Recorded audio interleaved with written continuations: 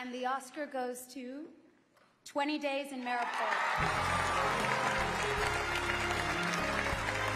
Probably I will be the first director on this stage who will say, I wish I would never made this film.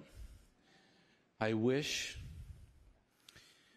to be able to exchange this to Russia never attacking Ukraine, never occupying our cities. Город Мариуполь блокирован со всех сторон.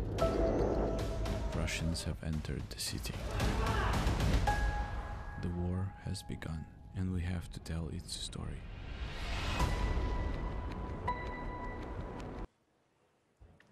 I just want to remind that yesterday was an anniversary of an attack on the maternity hospital in Mariupol.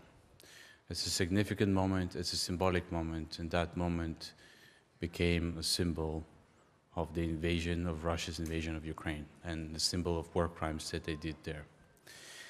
Right now, unfortunately, Ukraine and topic of supporting Ukraine became a bargaining chip for a lot of politicians in the world.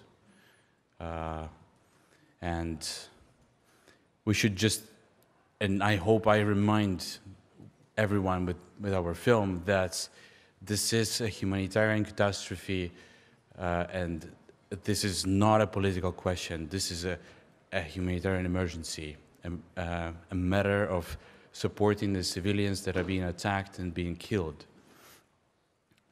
It's not my job to try to convince anyone of anything.